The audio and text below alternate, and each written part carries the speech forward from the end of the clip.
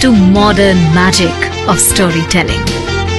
A peek into the world of legends, stars, and the art of filmmaking. The home to heritage of Indian cinema. Visit the National Museum of Indian Cinema.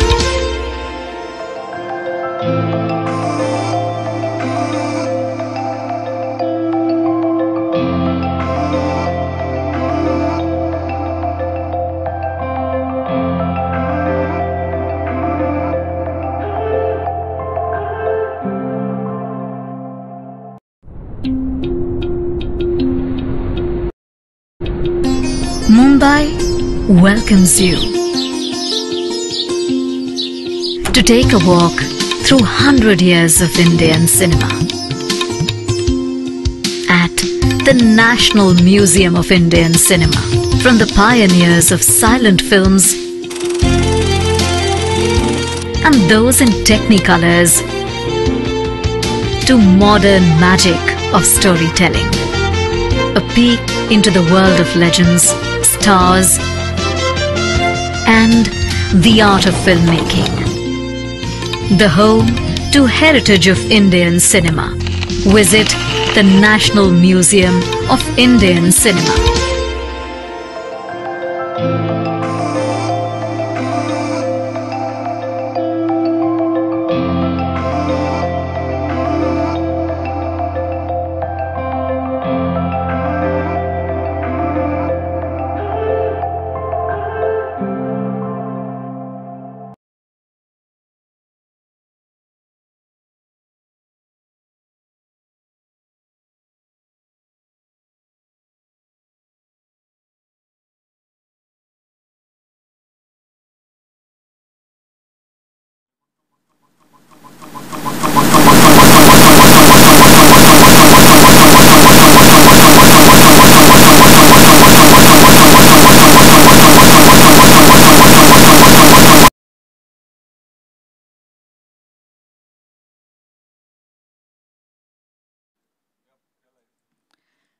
The word woman is something which we have been hearing since right from the childhood, isn't it?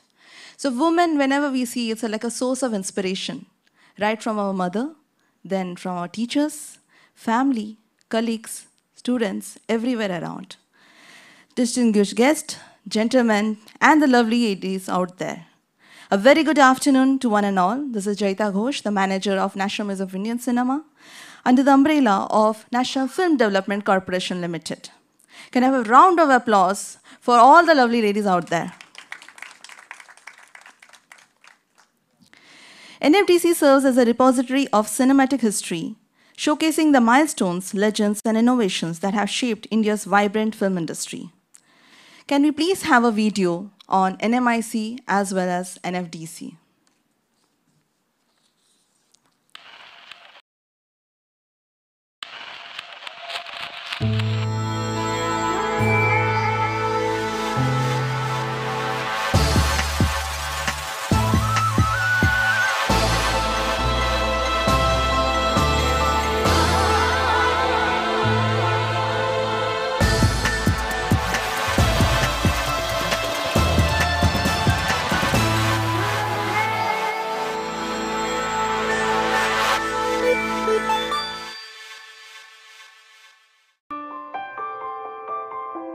My name is Gandhi, Mohandas K. Gandhi.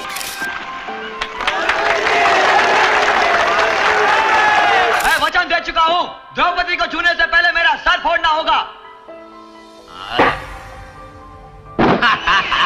बाजा बजाएंगे खास तुम्हारे लिए, ऐसा जादू दिखाएंगे कि दंग रह जाओगी। मेरा नाम चिंचिंचू, चिंचिंचू बाबा चिंचिंचू, रात चांदनी में और तू, hello mister how do you do. बेमिसाल फिल्में जिन्होंने इंडियन सिनेमा को एक नई दिशा, कोई ना कोई चीज है जो आगे बढ़कर हमें रोशनी की ओर जाने की प्रेरणा देती है, एक नया अर्थ दिया। ये श्लोक को नहीं बोलना। अपनी सगी बहन के घर में मैं मेहमान हूँ।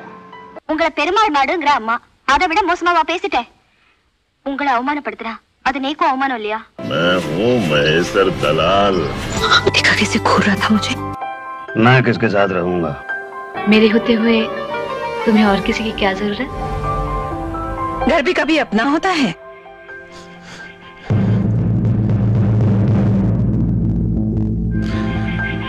जब तक उस बच्ची को हक नहीं मिलेगा, तब तक तुम्हारे गांव में एक भी बच्ची नहीं बचेगी। जिन्होंने फिल्मों को रुपहले पर्दे से उतारकर जिंदगी से जोड़ा। जीते हैं शान से, हम किसी से कम नहीं। देख ले अच्छे से, मालकिन बन गई है तू। और कामयाबी की नई परिभाषा, नया इतिहास रचा।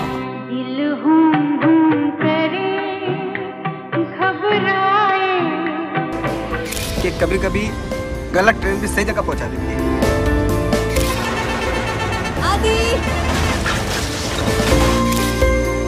हमें नहीं मिलता इंडिया का कोड, कमाना पड़ता है। 45,000 एका साडीसाठी? हीच पाहिजे मला। जब तक तोड़ेंगे नहीं, तब तक छोड़ेंगे।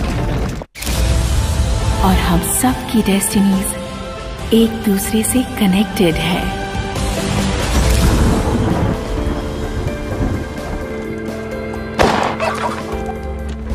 चालू द्या तुमचा हा आकड्यांचा खेळ, करा तुम्ही शाळा बंद। मिल मध्ये लहान मुलाचं प्रेस सापडलंय। ওই ওই লালটা কাট, ওই লালটা কাট। ছাদে যাবার দরকার নেই, কিন্তু ছাদটা তো আমাদের রুমা, কিন্তু সিঁড়িটা ওদের। చీటీలో మా తాంసాకు మంచి బొట్టెన్ చూడమే। ప్రతి బొట్టే చీటీ పట్టమని ఓ లబలబలాడుతోంది। ఓరి పెప్పవా, ఎన్నగ సాట్లైనాయి మా తాంసాకి మనబెట్ట। রাষ্ট্রভাষা বাংলা চাই, বাংলা চাই, বাংলা চাই। এবারের সংগ্রাম আমাদের মুক্তির সংগ্রাম, এবারের সংগ্রাম স্বাধীনতার সংগ্রাম। दुनिया ने ऐसी फिल्मों को न सिर्फ सराहा, बल्कि उन्हें सम्मानित भी किया। The winner is Richard Attenborough for Gandhi. Without Joe Child and Jake Everts and the National Film Development Corporation of India, the film would not have been made.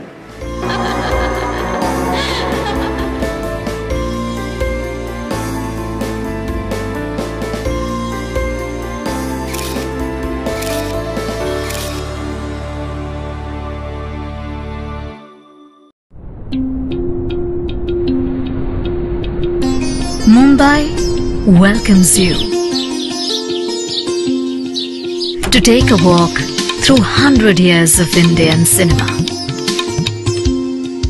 at the National Museum of Indian Cinema. From the pioneer telling, a peek into the world of legends, stars and the art of filmmaking. The home to heritage of Indian cinema. Visit the National Museum of Indian Cinema.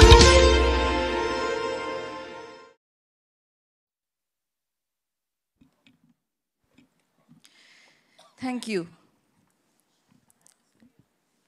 International Women's Day, a day which is celebrated since last 100 years. The first Women's Day was celebrated in the year 1911. It's a day when we acknowledge, we recognize the achievements of women. And this year, 2024, we have the theme of Inspire Inclusion, to recognize the unique perspectives of women from all parts of life.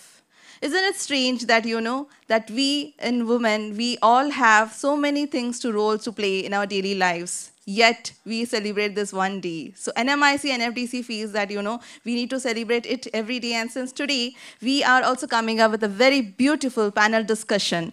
And this is a way to, honor the lovely ladies out there. So I won't talk much about it because I want the dignitaries to speak about it on. I feel woman is a master of her own future, and there is nothing which can stop her. Isn't it true? Do you agree that? Great. Okay. So we in NFDC have taken a step to celebrate this with a panel discussion, the topic, Women in Cinema Shaping Global Narratives. So without saying, I want to show you a video on what it is all about. Can I please have the video?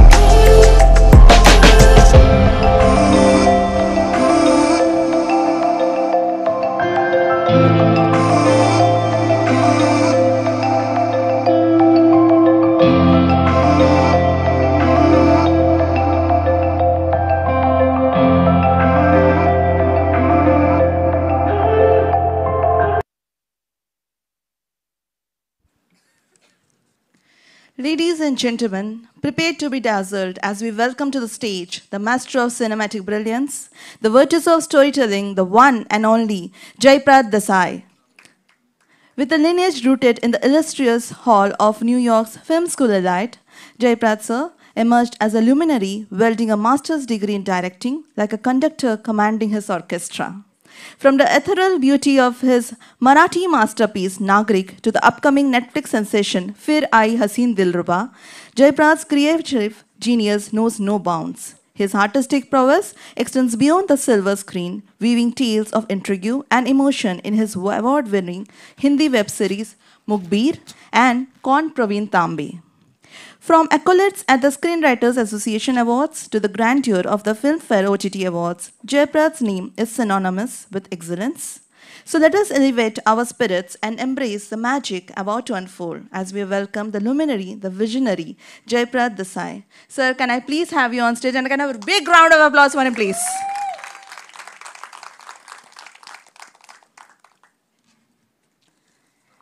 Thank you so much, sir. Thank you. It's an honor to have you here. Okay, ladies and gentlemen. Now, with a great honor and admiration, we want to welcome Mr. D. Ramakrishnan, our esteemed General Manager of NFDC, on the dais. And to tell a few words about him, throughout his tenure, Ramakrishnan sir has exemplified visionary leadership, guiding NFDC to new heights of excellence in the world of Indian cinema. Under his guidance, we have not only learned invaluable lessons, but also witnessed remarkable growth and innovation in our industry. Sir, unwavering commitment to fostering creativity and nurturing talent has been instrumental in shaping NFDC's journey towards success. Thank you so much, sir. We would request now, sir, to kindly give a small token of love from us to Jaiprad, sir. Can I have a round of applause for it, please?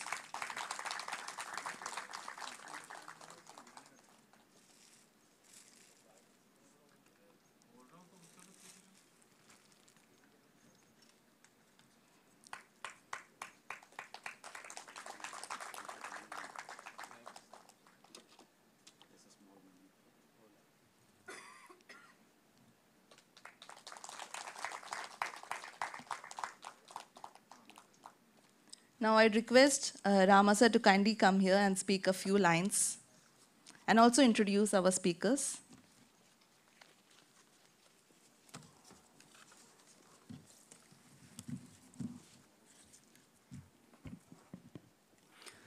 Good afternoon, ladies and gentlemen. On behalf of the National Film Development Corporation, I extend a warm welcome to each and every one of you to this esteemed panel discussion titled Women in Cinema Shaping Global Narratives. It is an honor to convene such a distinguished gathering at the prestigious National Museum of Indian Cinema, NMIC, which stands as a symbol of India's rich cinematic heritage and cultural legacy. I would also like to extend a special welcome to Mr. Jean-Marc, Consul General of France, and Mr. Vijay.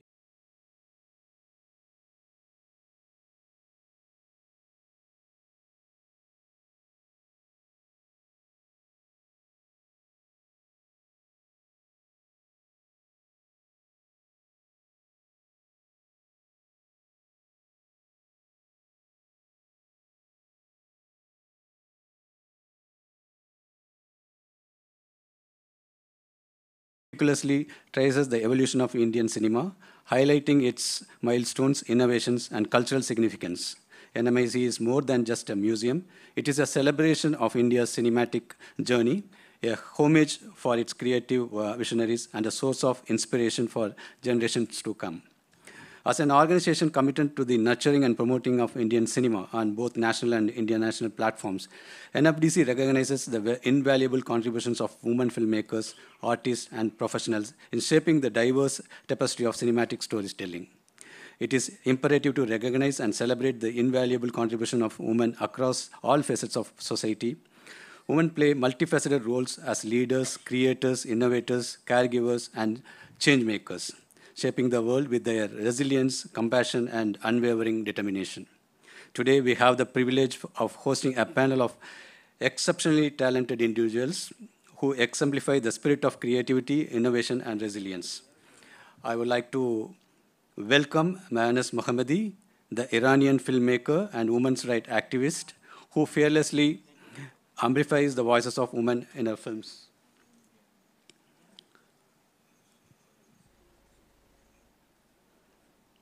Can you have the video screen?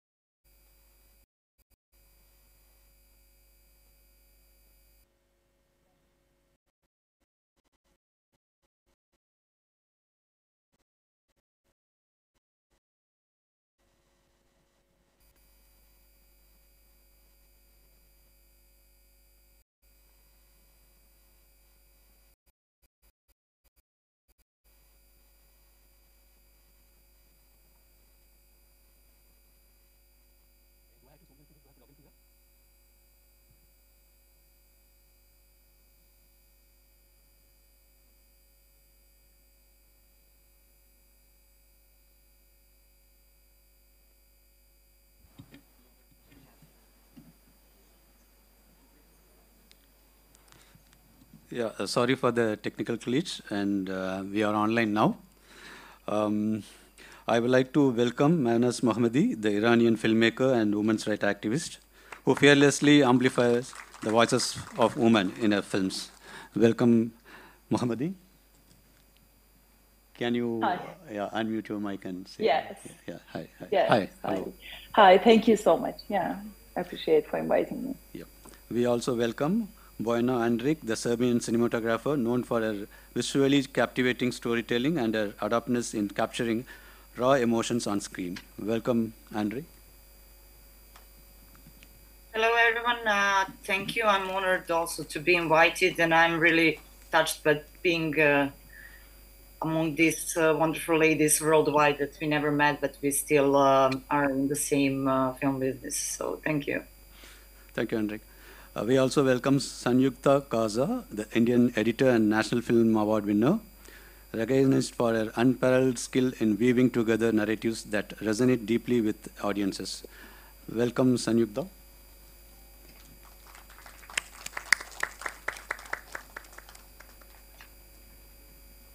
Can you unmute and say a few words? Hi, thank you for the invite. I'm truly honored to be around these wonderful women today. Thank you. We also welcome Rana Eid, the Lebanese sound designer, renowned for her innovative approach to soundscapes that captivates audiences worldwide. Welcome, Eid. Hello, thank you so much for the invitation. Really, I'm very happy to be with you. Thank you. We also have Madeleine Fontaine, the French costume designer, celebrated for her meticulous attention to detail and her ability to transport audiences to different eras through her stunning creations. Welcome, Fontaine.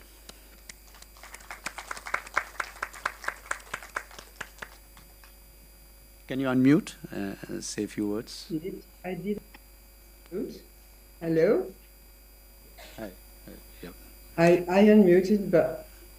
Yep. Thank you. So we have a great panel of professionals. Each panelist brings a wealth of experience and expertise to the table. Today we are going to have the discussions in a topic which is very relevant to today's period. Joining our esteemed panelist is Jayaprad Desai, our distinguished moderator, with his wealth of knowledge and experience in the Indian.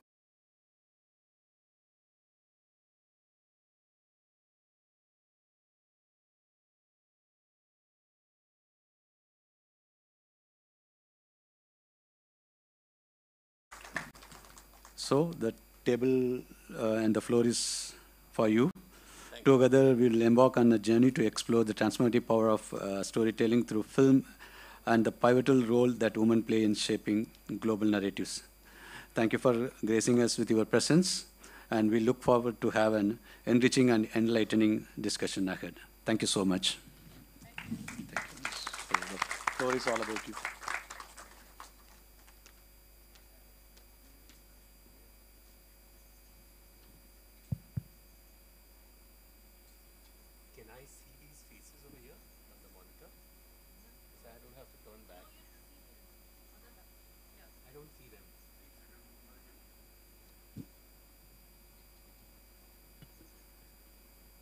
I just don't want to look back every time to look at all of you. You can start it, I'll change the laptop. Hi. Welcome once again. As we celebrate Women's Day, all of us know that just last evening was the Academy Awards ceremony in Los Angeles. This morning, in fact, according to the Indian time. And while giving away the award for the Best Director to Christopher Nolan, Steven Spielberg said a very interesting thing. He said that films do more than simply entertain us. What they do is they open ourselves to each other. They open our lives to each other. They show us a light on the life that we have lived, the times that we have lived, the times that we are in right now, and they point at where we are poised to go. So in a way, cinematic narratives are affecting the societal narratives in the world today. On the panel, we have 5 women who are affecting these cinematic narratives all over the world. We have already introduced them, and I will again talk about them as we go through the conversation. But this is a galaxy of 5 illustrious women who are known for their power, their talent, their resilience. Let me begin with Ms. Mehnaz Mahmoodi. Actually, there's a very interesting way I can introduce her. there was a letter that she had written, which was read in the Cannes Film Festival in 2011. And for this, I have to give you a little bit background of her, if I may, Mehnaz. Mehnaz was because of a film that she made called Travelogue in, I think, 2010, in which she interviewed the passengers on a train from Tehran, the people who were leaving the country. And because of the film, when the film was screened in Paris, there was a huge furore, and she was not allowed to leave the country. She was banned from leaving Iran. In 2011, she starred in the film, which was shown at the Cannes Film Festival in 2011. It was called Momentary Marriage. And again, she was banned to leave the country.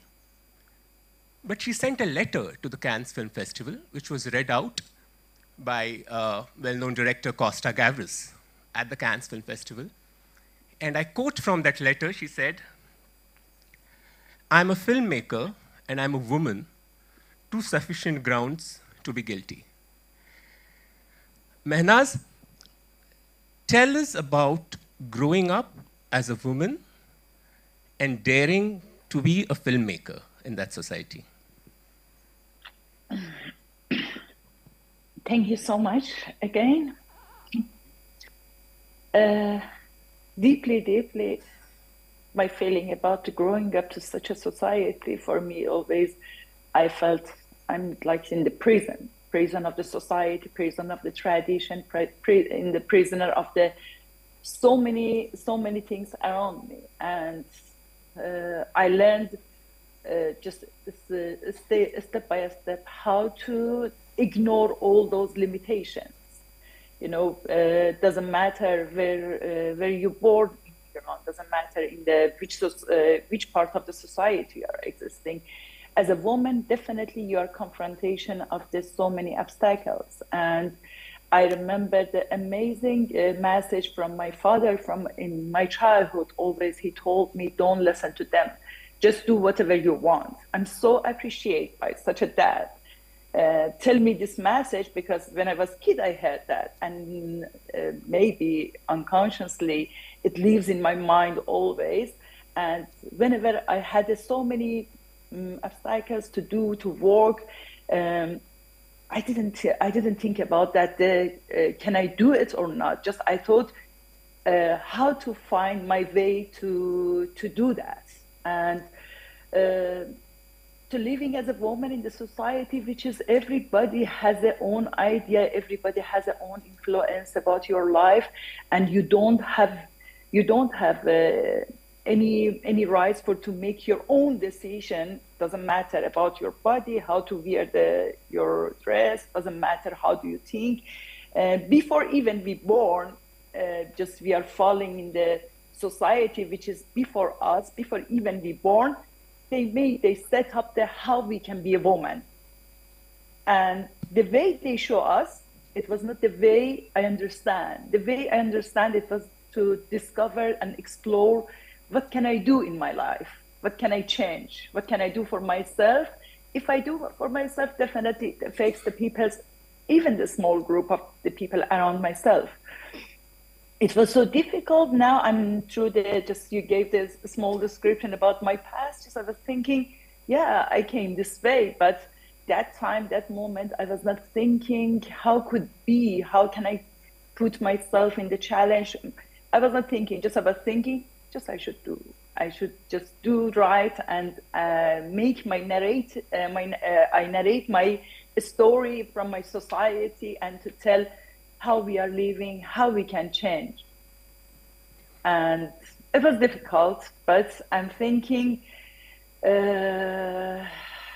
still there is so many things I have to do and continue this way.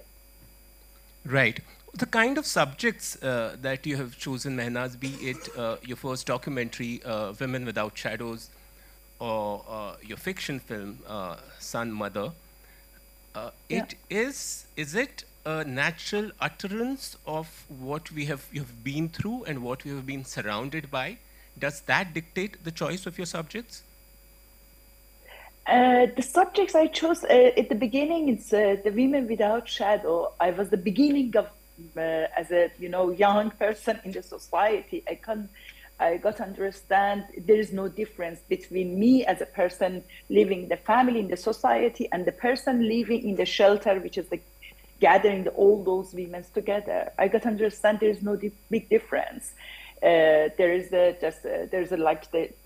shelter, it was like the prison. Everything they control, even they don't have a choice to choose their own dress. And I'm as a person living in the society with the family, and I was the same situation. Try to tell how I'm thinking. I felt so empathy with all those women in the shelter, which is in the place. Actually, it's not a shelter; it's a place. Just some women, they are gathering all of them together without having any rights. Even always I keep telling, even the dress rights, dress code. How do you want to wear the dress? They don't have even this right. And I think I start with them because I find myself between them. I was free out of that shelter, but how the society out of this and inside this shelter, for me, it was the same. Actually, I find myself in that place because I thought it doesn't matter where you are living. Still, if everything's controlling the way of your thinking, the way you are acting, it was the same. And doesn't matter, documentary or fiction, even fiction I'm making, all those my fiction is coming even from through the documentary, based on the documented story. And anytime I'm trying to tell the story, I'm trying to find my challenge, to find myself, how I'm getting to find a way to go out of this challenge. Any story I made until now, it was the story which is I was living in the moment with all those, yeah. Great, and we'll come back to this, but let me open this conversation up to Bojana from Serbia, of course. Please. And while I introduce Bojana, let me give you a small nugget of some statistics. Let me throw some of them on your face over here.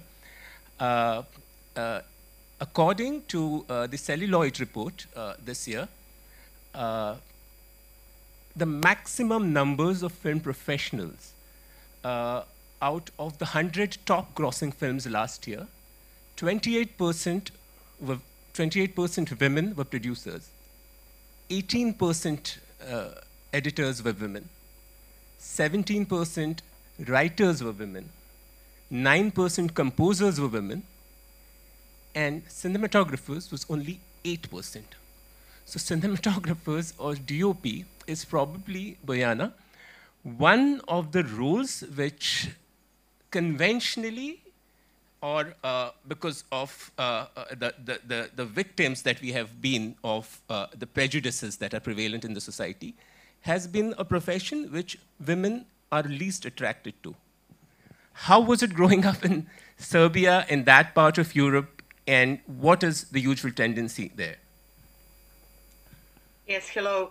Well, even this 8% is a very, how to say, optimistic percentage, because actually it is from 2 to 4 to 7 to 8%, depending on the cultural differences in different parts of the world. In Serbia, we are around 7%, but in next Slovenia, there are 0 women cinematographers in the whole country, in the whole Slovenia. So it is very challenging, and yes, we are the least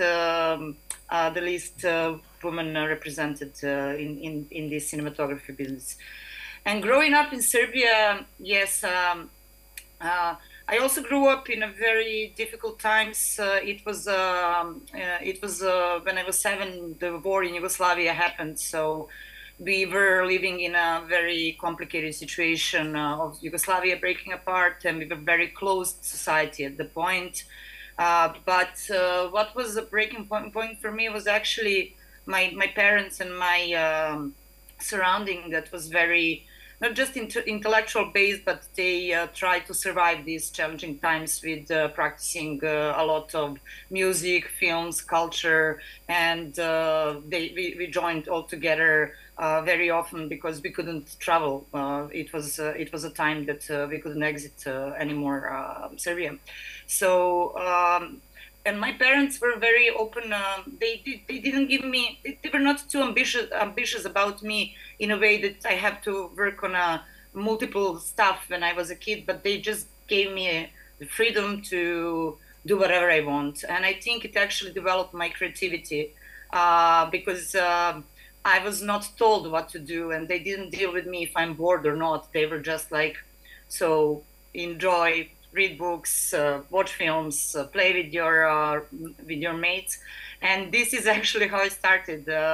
I started practicing photography, and but I was also thinking that how all of this wouldn't be even noticed if I wasn't recognized by other people who paid attention on us and gave us some kind of a push to go toward this. So. Then another war came in Serbia. We had this bombing 1999, and my school was not working for almost 9 months, and we were not doing anything, sitting in my hometown. And there's been a photography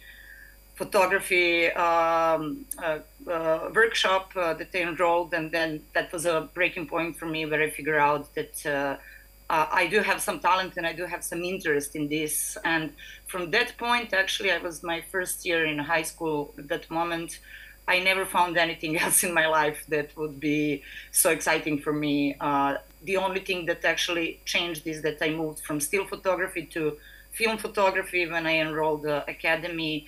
But that's basically the only thing that I ever did. Yeah. And no, very aptly put. And when you talk about strife and conflict and war, I would want Rana to take this further, because who else to voice that? But while I am with Boyana, I just want to add ask you about one more thing over here. You have been to a film academy. So while we are lamenting about the lack of women in professions and especially becoming DOPs and cinematographers, what is the kind of mentality of young women, of girl students in an academy? Do you think in terms of the percentage of the girls that are there, are women represented in the academy? Yeah, it's very interesting actually. So my generation, and I was born in the 80s. It's been some kind of a thinking that cinematography is completely male job, and it was very by accident to go to the academy. And there's been less and less girls then, but nowadays we have more girls than ever enrolling film academies. So the figures right now are double, or maybe even more than 50% of everyone enrolling in the academy are women. But the problem is when they get the chance to work, this percentage just lowers, and then we all finish the academy. That's not the problem, but to get the chance to get the film, to get the project, and to show what you can do, those chances are very low and very down.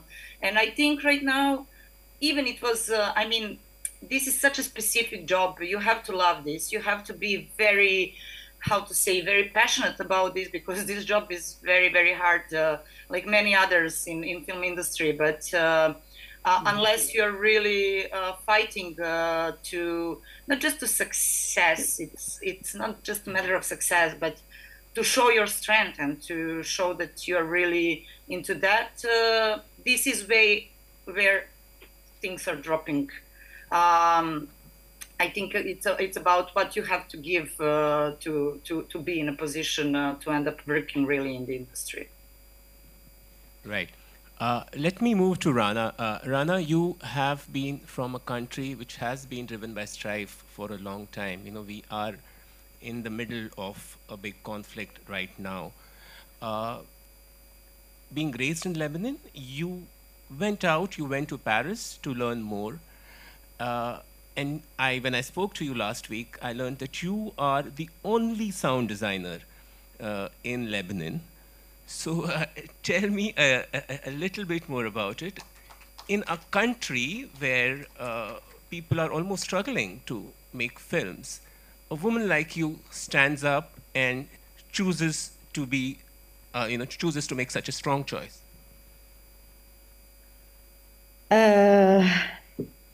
If it's a long answer, I hope I won't take the 2 hours. We have all the time. Listen, to do anything in a war zone is extremely difficult, and it needs a lot of strength. I was lucky because my parents were very supportive, and my dad was extremely supportive in doing whatever I want. My journey started in the shelters in 1982 with the Israeli invasion of Beirut. I was 6 and I was really afraid, and I didn't understand what's happening.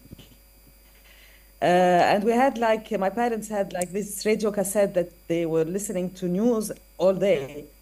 So I discovered recordings on a tape recorder. I was recording everything that's happening in the shelters and listening to it again. And then when I did psychotherapy, I discovered that this was my way to be aware that I'm still alive.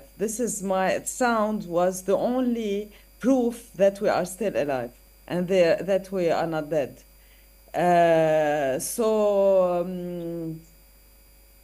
It wasn't a coincidence that I chose sound to do my career and to build my path through sounds, because for me, really sound is the identity of the places, the persons, the city, the sound of the cities, because my city is really suffering. Since I was born until now, Beirut is really suffering. And this is why I came back from Paris, because I needed to sound Beirut, to have the sound of the city, the sound of Lebanon. Because if we have a sound, if we have a voice, if the city has a voice, I think the city will never collapse. It can collapse politically, it can collapse like geopolitics, but we are here and we still have voices. And especially women, we still have voices. So yeah, that's it. No, but when you started off working, I can imagine a girl in her teens standing with a boom, in a set full of men. I want to know, what transpired there. What was the kind of discrimination that you faced on set? And I'll come back to Bayana on this eventually. But while we are on you, being this girl in a set full of men who almost look at you as if, you're just here to have fun. Listen, when I started, it was really difficult to find a job, really, but because the cinema industry was really non-existent. So it was to work on a movie, it was like a dream. So when I applied to several jobs, they were looking at me, you sound, why don't you go do a presentative on TV? Why don't you act? Do something. Why do you want to do sound? They were so shocked. So I was so angry. So my anger was building up. And I had like a very funny story when I was boom operator in a film. And it was really a huge film with a really great Egyptian director. It was really the chance of my lifetime. And the man on set was, why are you holding this boom? Any man can do it. I said, no, it's my job. So, they were trying to be kind, but it was at the same time very sexist. No, a woman cannot hold a boom. No, I can't do that. So it was this poor little thing holding and having to do like physical actions on set. So now it's very funny for me. It's really funny because everybody was really surprised. Why do you want to do sound? And it was like they were concerned. Why do you want to do a man's job? Why? So now it's funny. But this anger I had at the time really helped me because like I put like a little dragon on my shoulder and there's a tattoo of a dragon on my shoulder. So everyone that talks to me, I will you know. So I had like to put a mask on, and I have a snake here. So so I did like this paranoia critique that Dali always talks about, that no one comes near me because I have fire. I remember there was also a director or a producer who told you that as a woman, do you hear the same things that we do? Yeah. Yeah, it was like my experiences in sound design, and like I had like a home studio because this was my first experiences. So he was very angry that I was giving him he was an old documentary filmmaker, and he said he was very angry that I was giving him advice. So he didn't, I think he had like problem listening himself. So he said, "Are you really sure that women and men listens the same way? Don't you feel that you hear differently?" So I said, "No, you hear differently because you have something here."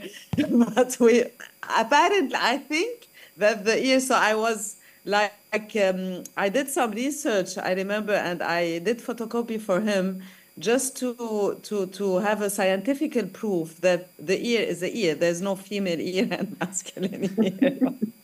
You know, we all have the middle ear, the external and the, you know. So it was, now it's very funny, but at the time you really have to be very strong to overcome this. Great. Now that we are talking about professions, editing is one thing which has been traditionally better represented by women than other professions. Of course, all this is comparative. A study in the UK which was published at the Berlin Film Festival this year says that gender parity or gender equality in cinema will happen by 2085, according to statistics. But Sanyukta, in India, we have had a tradition of women editors. Do you think they have been better represented than other professions, or is it just tokenist? Deep down, the story is something else. No, I mean, the representation is better, but I still see it as tokenistic. You know, it's sad, and it's true that, you know, in the costumes department or the assistant director department, they'll have a lot of women. But in the post-production department, you know, you will not see women. You won't have toilets. You won't even have like bathrooms for us. To an extent, you'll have to say like, hey, you know, I need a bathroom. And they'll say like, hey, you're the only girl. I was like, okay, so I'll get another assistant in. You know, that might just get me a bathroom, right? And it still happens. It still happens. It's not like it does not. And also, generally, I feel editing is a meditative job, a job where you're cleaning every morning. You're just cleaning and cleaning and cleaning. I think it comes very inherently within a woman, you know. But that does not take it away from the fact that there's always going to be more men in this line of business, because, you know, I don't think women in tech are really taken seriously, especially in the film fraternity. You know, I've had situations where, you know, men have asked me, do you know how to connect a hard drive? Do you know how to connect a hard drive? Or they'll come and ask me, are you the producer? Because the editor's not here yet. And I'm like, no, I am the editor and I know this. Can you leave? And that, you know, shakes them off. And they keep standing, waiting for me to, you know, say stuff like, are you sure you know how to do this? I mean, this happens even today in a city like Bombay, where, you know, films are made every day. You know, what's happened in India is I tried to reach out to filmmakers down south and in the east. There aren't any women there. There are like one or two of them in the south specifically, which actually, you know, the south of India is a progressive state in everyone's mind, but the entire fraternity is just men. Even assistant directors are just emerging there as women. Even costume directors are just emerging as women. Whereas in the Hindi film industry, at least there are enough women on set. But at the editing stage, I mean, I met really big producers who told me, hey, you know what? I mean, I'm happy you can do this, but there aren't any women, like really big guys have told me this. And I feel the ratio is just like, it sounds great, but it's very small. It's very small. It's actually, as tokenistic as it can be, even in, a city like Bombay, which is liberal, as a matter of fact. No, it is ironic because these stereotypes that women and technology don't go together, or women are not prone to physical labor, do still exist strongly. And a similar stereotype is that women are good at costumes. That is something that they have a natural progression towards. And Madeleine has been doing this for decades now. I mean, let me just talk a little bit about her. All of us are, Amelie, Madeleine, has a cult following in India, if you might. I mean, I'm sure it has a cult following all over the world, but especially in India. Jackie Madeleine was nominated for the Academy Award for Best Costume Design for Jackie. She won the BAFTA. So you've been there for a long time, Madeleine, and you have seen it evolve over decades. You have been at the top of your game. How has it changed? First I have to say my admiration to the women which are in such difficult conditions and the strength they have to fight to be free from inside, because they are surrounded by so hard context. So I feel very lucky, even if nothing is perfect, and we still have to fight to be heard. But wow, ladies. Well, it's changed. Of course, it has changed from the very beginning of my professional implication. But we still have a lot to do. We still have a lot to work on to be, well, for equality. I mean, we're different, of course. The ears are different because the sensitivity is different, but we still have the same ears. And I know in our department, as has been said, of course, it's dominantly female, and we have very few men in it. And it's very important for me to have men in it too, because it's not a question of being more powerful, just to be heard as the same, at the same title. I think it's from the beginning a work which has been from female, because it was related to the clothes and to well, even the washing, see, like the mother did, and to make it understand as an artistic collaboration has been not so easy. I think it's changing now, but it's slowly changing, maybe quicker here than in the countries which are fighting so much for freedom. We're lucky. I hope we are at the level of this chance that we have to be fighting for ideas, but not in a war context. But while we are with you on Europe, apart from costume design, say in a faculty like production design, do you think there's enough women representation? For production design, it's more and more. It's growing up now. But I can see from, I would say, 5 years, young women coming to the camera, to even to the machinery, you say that? When you help, with the light, there are more and more coming from the schools of cinema, of course, but they are welcome in the crews. There are very few, of course, in the proportion, but it's rising up, and I'm very happy of that.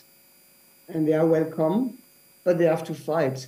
I was hearing the Boyana, and it's true that I recently worked on a movie where the DOP was a woman, and I could see every day that she has to fight to defend the responsibility, the rule, and the authority somewhere, the natural authority of saying, that's what I want to be able to give, what I have to give to the image. and I mean, it was obvious. She chose the crew around her, so the men were supporting, but it was always a fight. Right.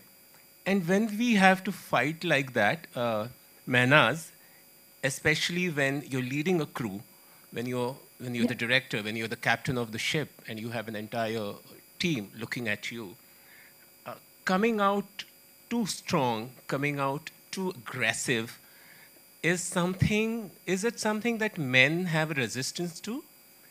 Do they perceive you to be too aggressive, too strong? You know, do people tell you that you're too strong for a woman? Actually, I'm thinking when we were making the Sun Mother in backstage, we had 5 women in the whole team, not on the set, in the backstage. Just before starting the movie, I didn't take attention what the men's asking. Of course, they were asking so many things, but the main important thing, I thought I need the women in my team with all their self-confidence to be there, because just I told them, listen, guys, we are going to make a movie. If our movie is not good, definitely so many women, they will lose our opportunity.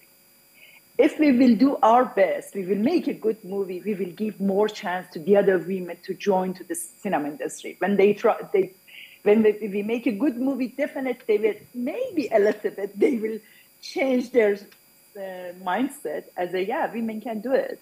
And I remember before the film, I told them, look, we are not just fighting for ourselves, we are fighting for the other women, which is they're coming in this way, in this path. And any movie I'm not thinking, definitely all the time, it's full of the pressure of the what they want. Before, as I said, you as a woman, doesn't matter what you want to do, and you have to listen what they are asking you. And just I stopped to thinking what they were asking us. Just I thought, we have to be so powerful and support each other on the set to do our best. Definitely, this is a good result, and they can't ignore us anymore. And definitely, as a woman, when I'm going set, sometimes, I remember always they tell the director as a director, okay, Mister, to do something, always. I remember some of my colleagues, different projects, they didn't say, okay, ma'am, we do this. They say, Mister, all the time. I said, why? You're telling me I'm a woman, I'm not a man. But we used to say all the time this as a man. And Mister to do on, giving some of the, I don't know how to explain, so honorary, we are working with you, but still they're using the man. I told them, look, better just use my small, short name, and I don't need to just, as a respect, put the men's title to me. And it's still, I remember the last time I was shooting in Turkey, until end of the shooting, I couldn't change my sound designer mindset. Until end of the film, I was a man. And really, they didn't change at all. But through all those my amazing colleagues they spoke, I got to understand each of us, there was a one-man influence in our lives. And I'm thinking, to be succeed, the women achieve, we need more men as a feminist. My father lives. My father lives like many years ago, but her mindset, it was not like the traditional one. And most of us here, I'm thinking just through that, when my amazing colleague just explained, I got to understand, oh my God, this is the big influence. If your dad trusts you and give you the opportunity to do something. Look, we got the amazing message. It was kind of the similar, supporting by the family, just do whatever you want. This is the best message. I'm asking all the men in the salon to tell the old daughters, just do whatever you want. This is the best message for all the girls. Because when you understand you can't do it, some people, depends of the how grown up, where grown up, depends of their resilience, definitely it affects in their life. We need more men to, as a father, as a brother, as a family around us, and to understand there is no difference. There is no difference. Yeah, there is difference biologically, but sometimes mentally, as a person writing, and all of my writing comes from the documentary, and based on their mentality, I got they are more stronger. No, this is so important. And Rana, you have worked with your husband. You've collaborated with your ex-husband now on a lot of projects. You have a team, I guess, where you work with men who are a part of your sound team. So as Mehnaz said, we should thrive to create an environment which is conducive to each other. As in, men are equal stakeholders in this battle of gender in gender equality. Listen, now with all the years that passed, but I really do agree with Mehnaz, because really, the strong part of our stamina is when I was always afraid, I knew that my father is somewhere behind me and he's going to be there.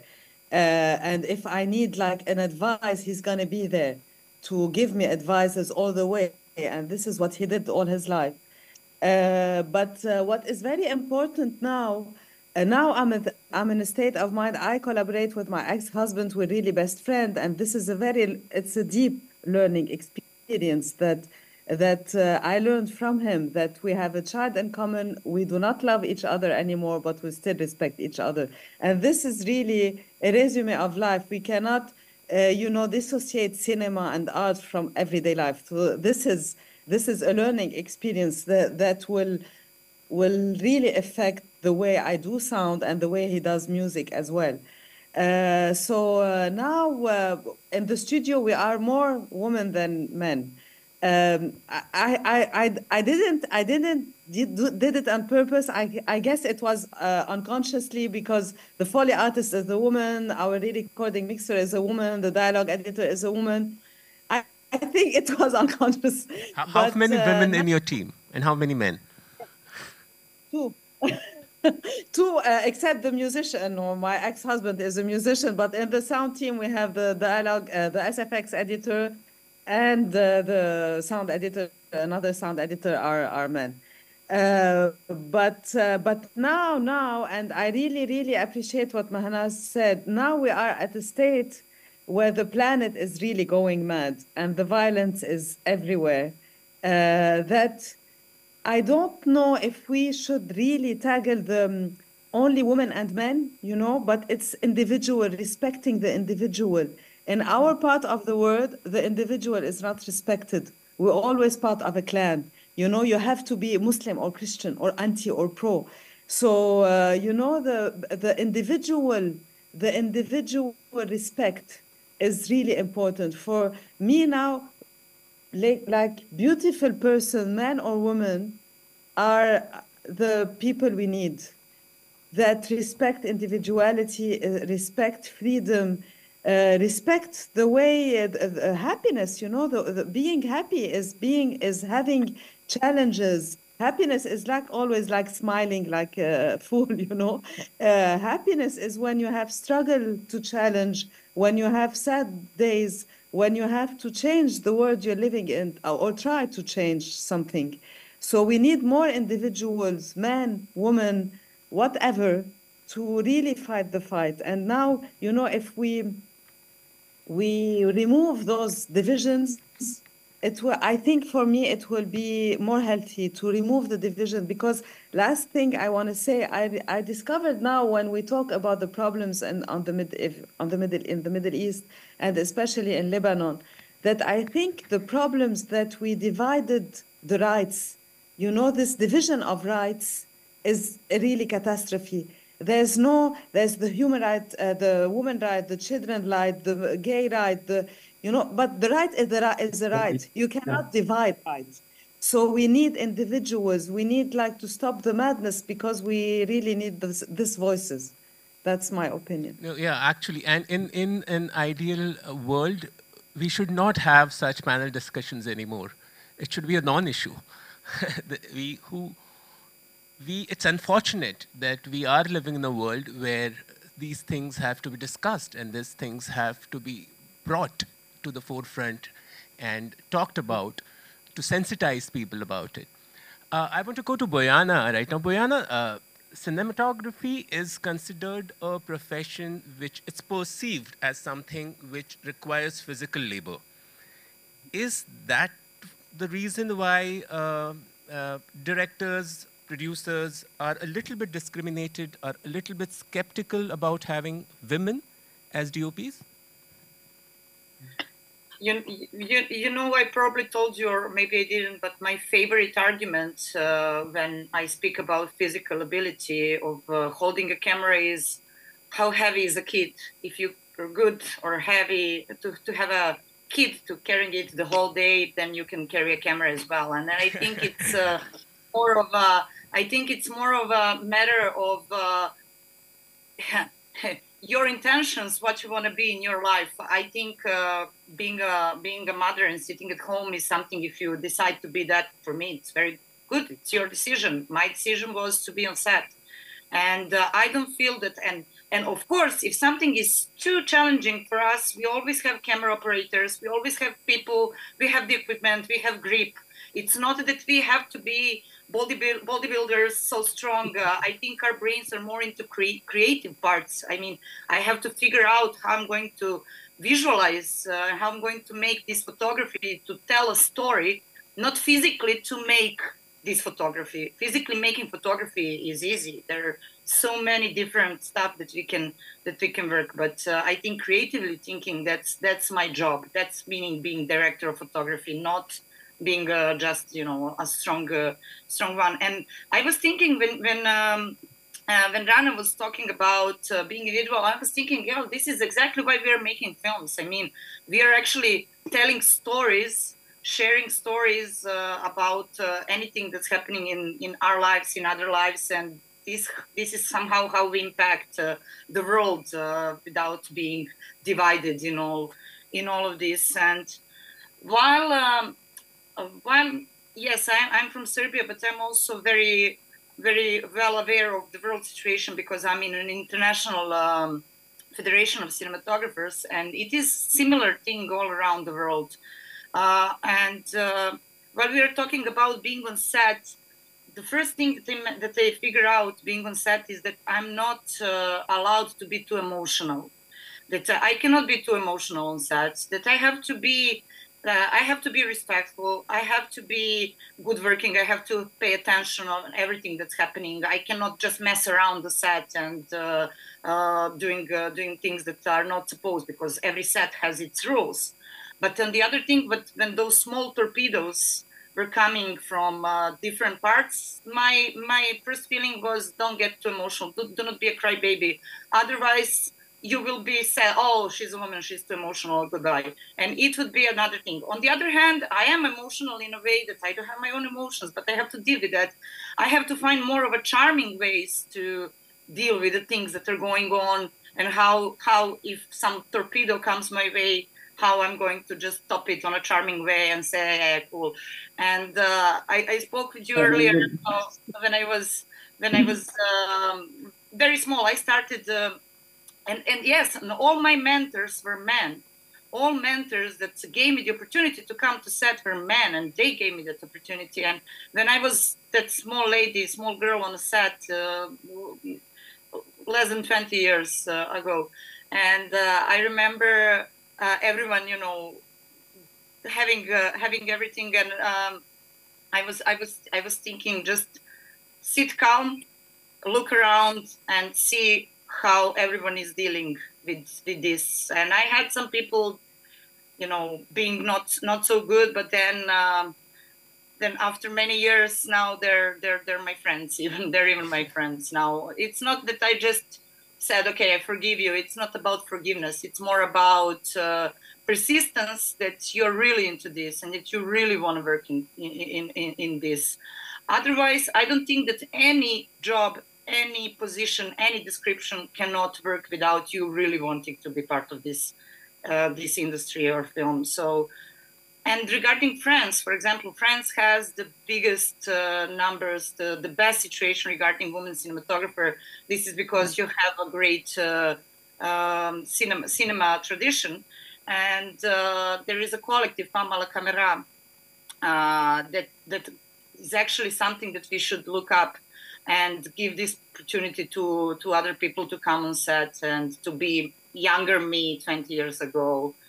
Yeah, so... That's an interesting insight. And to just take this argument further, how does having a family and being a mother complicate these roles? And I want Madeline and Rana to respond to this, because men are supposed to get better with age, but women are supposed to be bowed down. They're supposed to, their lives should be complicated with marriage and having kids and all that. Madeline first. Okay. I mean, it's of course it's difficult because you're so much involved in your work, in this kind of professional choices, and it's difficult to be there. And it's difficult for the children too, because you're sometimes far away, but it's possible. I mean, I think it's more possible now that the rules are a bit changing, and some men are taking a part of the education and stay with the children when you leave. For myself, I've been alone to grow my. You don't say grow. How to say how to say that? I was alone, so I did both of things. I was in the professional life, and I was also a mother. And most of the time when I didn't work, I was full time with her. But it's possible. But of course, it's more difficult because it's very involving these professions. Of course, but all the women here, they know how much it's involving to be in the cinema industry. Rana, you want to add something? Like Madeleine said, it's really difficult from the logistic part, and you always feel guilty because you have this, collective unconscious that you should be with your child all day, but I don't want to be with my child all day. Because if I'm not healthy, he won't. If I'm not mentally healthy, he won't. He will be sad. So now he's 13 and I think he's okay. And I was lucky because in post-production, I took him with me to the studio. So I was in this logistical part, I was lucky, and my husband and now ex-husband was really there all the time. So we were supporting each other. But it's really important. It's really, now, but he's becoming more and more independent. It's really it gave me a lot in my path, because I don't like to say career, in my path, because really hearing a child and listening to yourself while raising a child, it was a great learning experience. And don't listen to the guilt feeling always, because you always feel guilty as a mother while working. As a working mother is always guilty. But listening to this voice and really learning from that experience as a mother, now it gave me a lot of maturity. I love it. Yes, and it gives it makes it more relative. I mean, the involvement you have with the work, because it's something growing up here, and it gives you the strength, as you say. Yeah. Right. So it only adds to you as an artist. Sorry? No, I said it only adds to you as a professional, as an artist. Mehnaz, you wanted to add something? Yes, I'd love to add something, because everybody at the first they're asking you should be a mother, and then this is the main point in your life, you should be a mother. But I'm thinking not so many women or men, actually, most of them, they are not material for marriage. Not any woman must to give a birth. I got to understand. I know I'm taking care of so many different kids right now, but I never had kids for my own. And because I thought I don't want. I'm not the material to be a mom just for one kid, because maybe through the film I can be a mom for so many kids. And which is the society pushing you? Oh, still you didn't get married? Still you didn't have a baby? Oh, you know, I'm thinking this label for the women, you have to be a mom, you have to be this, you have to. This is all makes you kind of a little bit different. I think we must change our mentality. Not so many men and women, they don't want even. They don't material of the marriage or to be a dad or mom.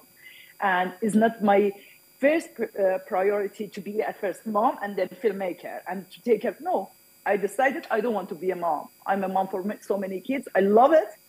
And I love to do my best for all those kids in the future. They don't have a horrible childhood, horrible life like us. Because when I experienced what we did, I'm trying to, what's the next generation? All those little kids growing up, I don't want to be like us. They can, this is the Rana said, more individual people respect. They want what they want. And I hate it when the people thinking, as a woman, my first aid must be a good mom. And then job. It has to be a choice. Yeah, please, Vanya, please go. Yeah, it has to be a choice. Boyana, yeah. Yes, I think also it is a personal choice. It is a personal choice of us as a person. So this is the first thing. And then after that, you can find what's your professional life and if you can fit or not with the kids. But there's a first personal choice. And interesting thing in Serbia, out of Serbian Society of Cinematographers, there is only one kid, one lady having one kid. Of the whole Serbia, 6-7 million of us, only one. And there is one colorist with a kid and one camera assistant. So 3 total, but only one in the Serbian Society of Cinematographers. And I think it implies something. It says something, but I think it is also completely a personal choice that that everyone should have. I want it or I don't want it. And also there's been a Spanish cinematographer telling us at some of the panels that she was allowed to take her baby on a set. So they gave her a nursing. They gave her a babysitter on a set in some special place, and she was okay. I mean, it's even possible if everyone wants to give you possibility. There are so many possible situations that you can have kids if you want. So first the personal choice, and then you figure out if you want how to survive in this profession with a kid. No, absolutely. What we are talking about here really is the power to choose, the power to have a choice, and the ability to break a stereotype. It is nothing ought to be. You should only have the freedom to make the choices that you have. Sanyukta, there is a different aspect to this, which I want you to reflect upon a little bit, is the economic disparity, in terms of the remuneration that female professionals get. Is there a kind of a mindset that you have to deal with?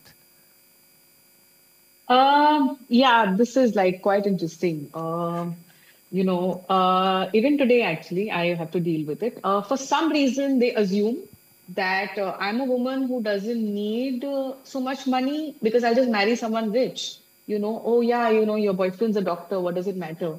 And these are assistant directors who talk to me. Forget about the directors. And I'm like, I'm sorry, but I pay my bills. Do I need to announce it to you? Do I need to announce why do I need money? So it's I'm coming back to what Mehnaz said, that it comes down to your family and the feminism they've taught you. You have to be taught this from childhood. It can't, you don't evolve randomly. Obviously, my father and mother made sure, I'm standing behind you. I remember my mother saying that, make sure all of y'all are fed the same amount of food, whether it's a boy or a girl. All of y'all are fed together. A boy can't get food before you. A boy, there are so many rules in the society which are imbibed in religion or politics or whatever, and it all boils down to how much of equality you've been taught at home. And that shows even at workforce, at workforce for some reason. Okay, thanks to, the corporates coming in with like Netflix and Amazon, our pay scales have become regulated and equal. but you still are questioning ki, oh, she's yeah, do we need to give her so much money? Does she require it? But I personally have not faced it lately. I've really had like, actually, I have been lucky that some really nice filmmakers have hired me, and they are actually men, and they are actually feminists by themselves. Because I realized that when a man is hiring me in a position of power, I'm sure, sees me as equal. And I've been in crews where they're only men, right? There aren't any women. Whether it's a Patalok or a Tumbad or whatever my body of work is. I realized that because of these men, my pay scales are not questioned now. But this disparity exists, I'm sure, and you can't do much about it, but live with it or fight it in your own mind. And you just go like, hey, you know what? I want this, and this is how I expect from it, and not be bothered with what those guys are getting paid. Just make sure that what I make sure is every morning I'm at work and I hustle as relentlessly as possible so that all the work that comes to me has to come to me. I'm fighting equal number of men at work as well, right? Because in the industry, the number of film editor men is a large portion. And female editors is this much. We are like 10 of us. Even if it's 10 of us, we're all so happy. Like, oh my God, we are 10 of us. I'm like, no, but we're still battling, a war. So the disparity exists, but, because of the corporates coming in or something of that sort, or also the filmmakers, as I said, they've reduced it. At least I've been lucky now. But I'm sure it does exist. Okay. Let us steer over to something else now. Mehnaz, there is always an expectation from a woman that when she makes something, when she writes something, when a work comes out of her, it's supposed to be more sensitive. It's supposed to be more nuanced. Her as a woman, her attention to details, her susceptibility, her vulnerability finds utterance in her work. Do you think, and do you think of anything from your films which has been carved out by the virtue of you being a woman? Sorry, just repeat the last part because I just interrupted. Something I want you to look at your films, look at your work, and just try to imagine this came out of me only because of what I felt as a woman. This would not have, I would not have made it this way, or I would not have said it this way if I was a man.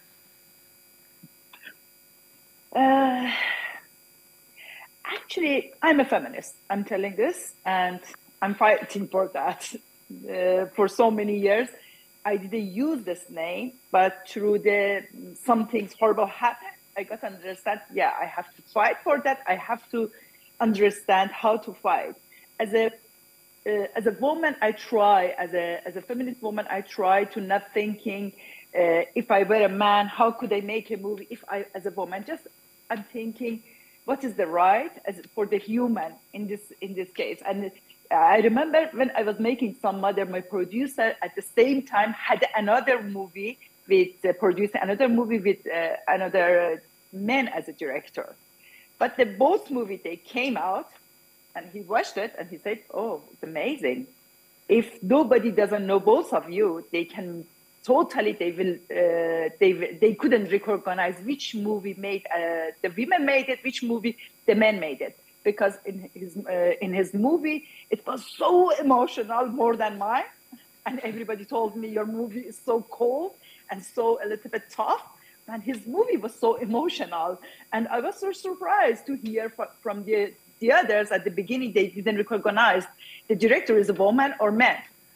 And really, believe me, whenever I'm writing, definitely it comes from my experience, my existence as a woman in the society, which is upcycled by so many covers. I don't know, religion, politics, anything's covering my hair, and I shouldn't be. But at the same time, when I'm writing, I'm not thinking what the women's thinking, what the humanity for me is so important. Right. Because if you watch The Sun Mother, and just yesterday, I think one of the journalists asked me, why for Sun Mother you choose the son and mother, you didn't choose the mother and daughter? Look the question. And why you didn't choose the other pair in the movie? And I was thinking, because all those problems comes from their relationship, son and mother, and it affects the women's life and the men's life as well at the same time. I'm thinking, as before I said, we need more men as a feminist. We need more people as a to understand any problem, any issue. It happens for women. Definitely, it calls for men as well. It's not just for me. Right. As a woman. No, it is a stereotype as much. I mean, that women are sensitive and men ought to be more aggressive and more less sensitive. In fact, you know, a part of the problem is also a lot of men have issues, have mental issues because of the pressure of wanting to be strong, of wanting to be aggressive, because that is how they are perceived as. As men, they are not supposed to feel weak, they are not supposed to cry, and women are supposed to be passive, are supposed to be submissive.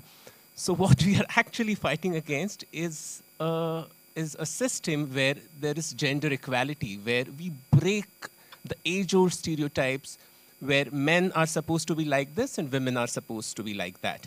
Rana said a very beautiful thing the other day, that there is a man in every woman and there's a woman in every man.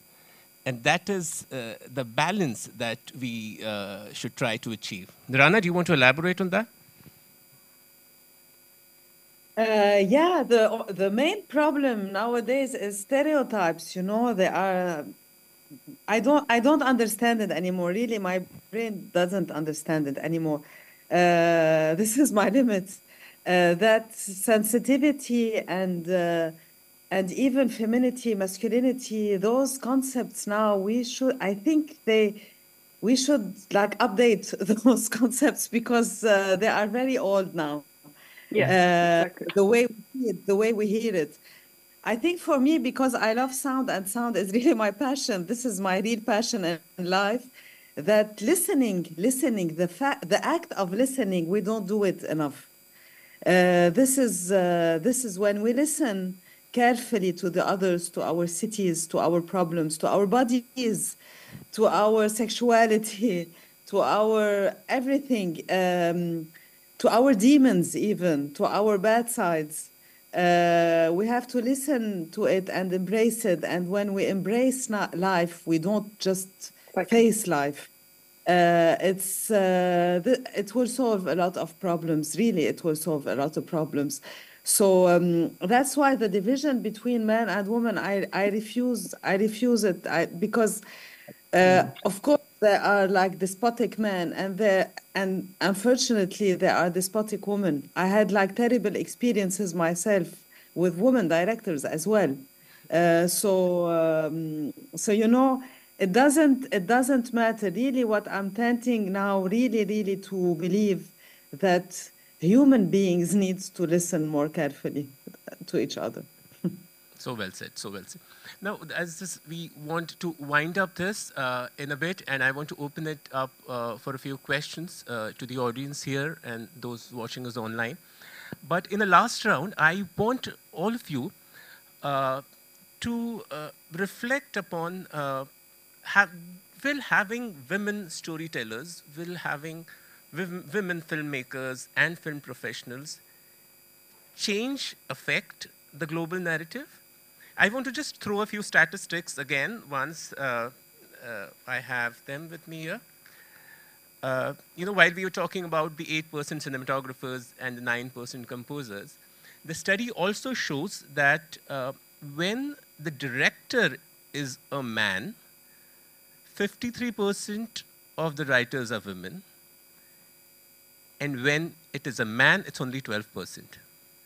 When the director is a woman, 19% cinematographers are women, but when the director is a man, only 4% cinematographers are women. What I'm trying to say over here is having a man to be at the top of the hierarchy somehow defeats the purpose of having a well-represented unit. Now that is an observation, but having said that, I come back to my question. Will having women filmmakers, will having women film professionals affect the global narrative in cinema? And how?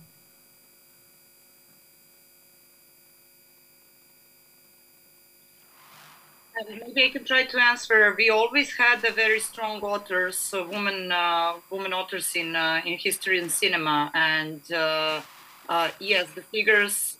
Even if we reflect on Oscars last night, the figures for woman director and woman cinematographer, only 3 ever in a 96 years old history of Oscar, only 3 ever cinematographers were nominated, zero win.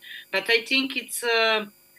I think nowadays, as we said before, it's about stories that inspires us. Yes, I do believe if the woman has more opportunity, then those stories that inspire women will find their way to come more into our world. But I think we should. I think the perfect future is we stop talking about this man and woman and we just make films, and as she said, do not know even who is a man, who is a woman, just we make films, and that should be a perfect future, and everyone can be as sensitive as they feel and emotional. Exactly. Yeah.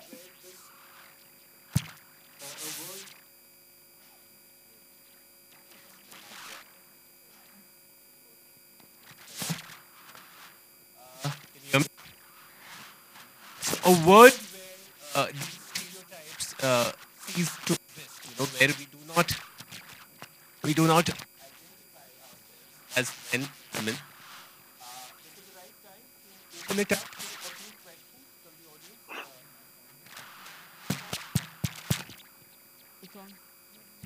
audience. Your sound is water and water, yeah? I'm losing it now. Yeah, absolutely.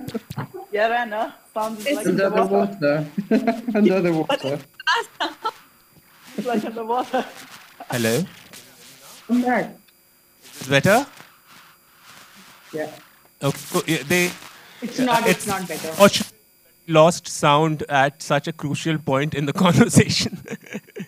I'm back. Yeah. Lovely. So what I was trying to say, that we should ideally move towards an environment where issues such as this are completely irrelevant. There is so much more qualitative topics that we should explore over and get into discussions about, and not lament over this. It's unfortunate, as I said, that we are today having to have panel discussions on this subject. In fact, in an ideal world, there should not be a Women's Day, because every day is a Women's Day. I open up the forum to a few questions from the audience. Yes, please.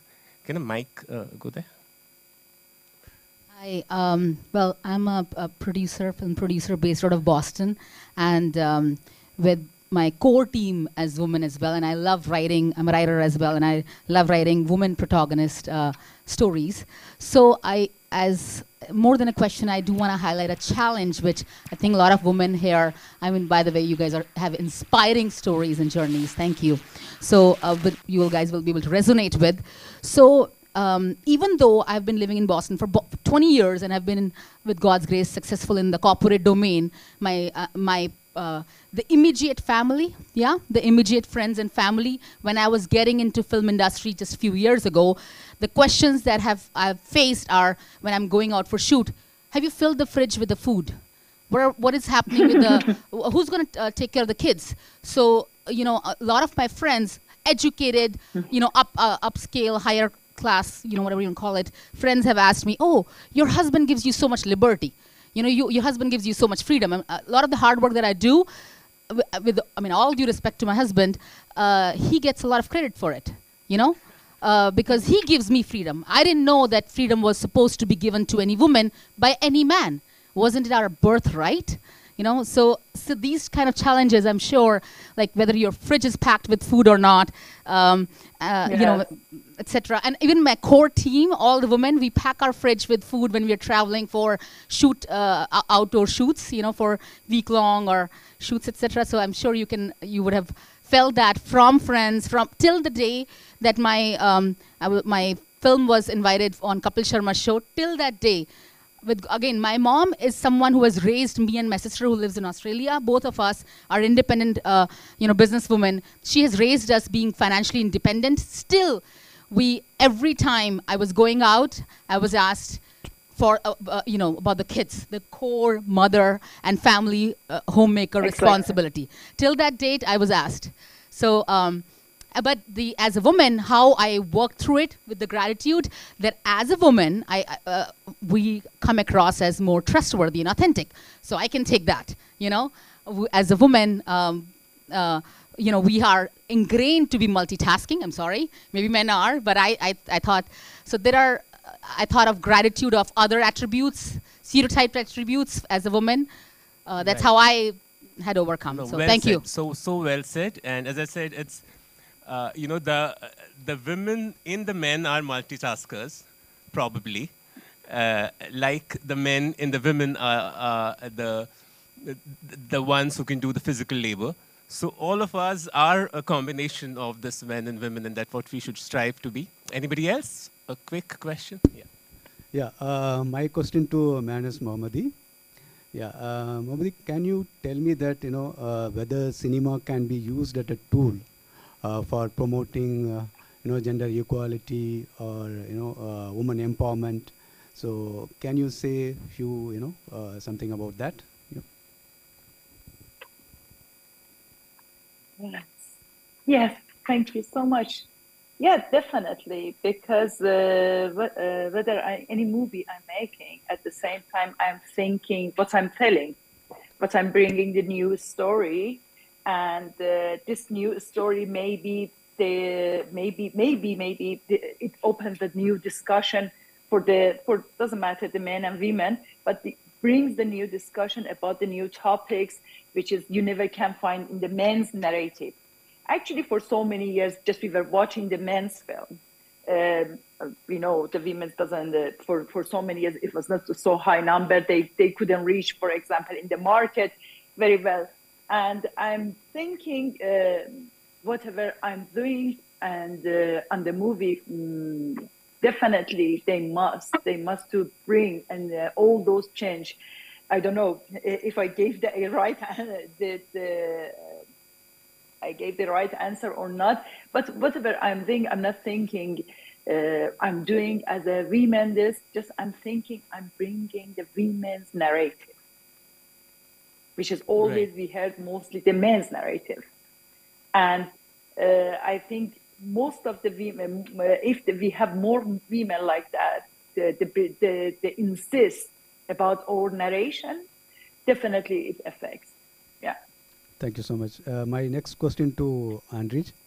Yeah, being a cinematographer, you know, there are new technology, you know, nowadays, you know, underwater photography and, you know, drone and so many things, you know, like in tough situations. You know, what is your advice to the young filmmakers who have been, you know, enriching and they wanted to jump into such as, you know, adventurous and, you know, kind of role which never thought of, you know, kind of a gender which you've been talking about. So what do you say about that and advice to them and, you know, how engagement you wanted to say? Yeah, thank you. Yes, thank you. I think learning a lot of learning. I don't think that we all have to be skilled for each thing that happens, to fly drone, to go underwater, but we should know about possibilities, and then you hire right person for right position that you need. And I think the key is in a constant learning. And nowadays, when I go back in a old school days where the internet didn't exist, and you could learn from books that you have. or some magazine newspapers that will come probably one in a month or one in a, I don't know how often. You had to learn. And nowadays with internet and with all these possibilities that you can find, the only thing that you cannot accept is just to say I know everything, and every day there is a new techniques, new technologies, new camera developments, new everything in the world, and you have to be on top of that, and you have to learn. You cannot stop learning. That's my only advice. And my other advice is not just to be proactive and to try to work as much, but yes, do not miss opportunities to get new things into your life, because everything changes so fast nowadays. So yes, learning, my main. Thank you. Anybody else? Yeah, please.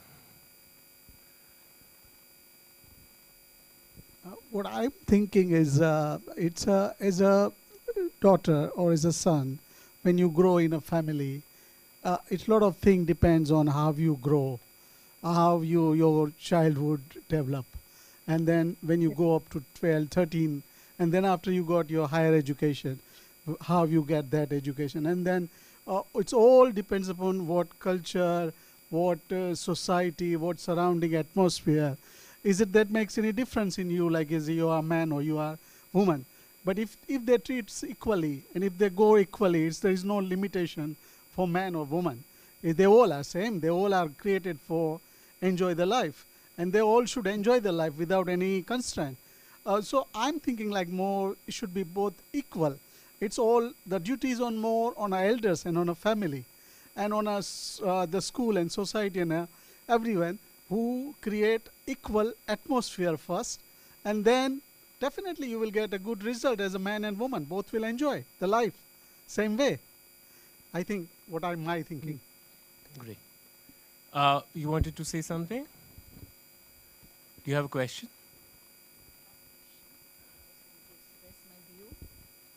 Hi, I'm from the industry since last 20 years. I'm working in Bollywood. Actually, I've been to the other side of the filmmaking, that is distribution and release.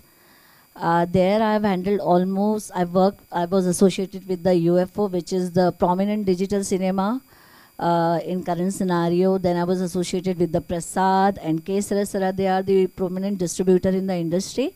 Currently, I'm in post side. So my post studio, they are into kind of, it's a school where they create the colorist. And I'm telling you, in current scenario, the female colorists are more than the men colorists in our school. And the ratio of female technicians are growing day by day. So this is, I believe, in current scenario, it's not the same. Women are everywhere, and they are very strongly heading their area. I have headed myself as a country head, I have headed distribution area.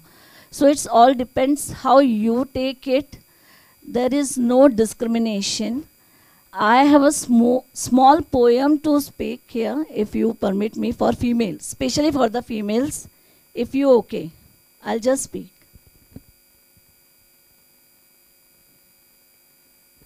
It's in Hindi, hope you okay. Ma'am, the poem is in Hindi. So Yes, please, yes. People here can understand at least. It's written by me for all the females.